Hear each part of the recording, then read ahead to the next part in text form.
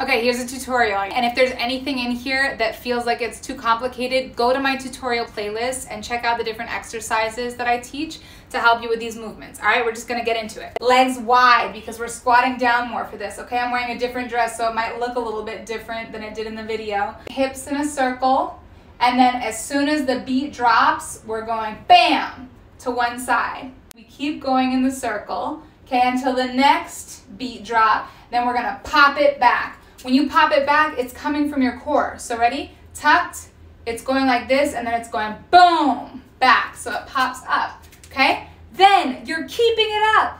You're gonna do some stuff with your arms. I don't care what you do with your arms. I did a little bit of this, and somebody said it looked like I was blowing away a fart. I don't care what it is. Do something with your arms, okay? You've got the butt up now, and now you're gonna go bam, drop it down on the next beat drop. Are you guys still with me, or is this getting weird and complicated? Just try it, okay?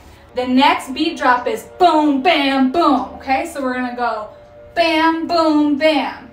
I know that was the opposite of what I said, but just flow with it, okay? And then you just got da-da-da-da-da-da. Whatever you wanna do here, you can just play with it and have fun at the end, okay? So we're gonna go through it one more time. Circular movement, bam. And then we do more circular movement, pop.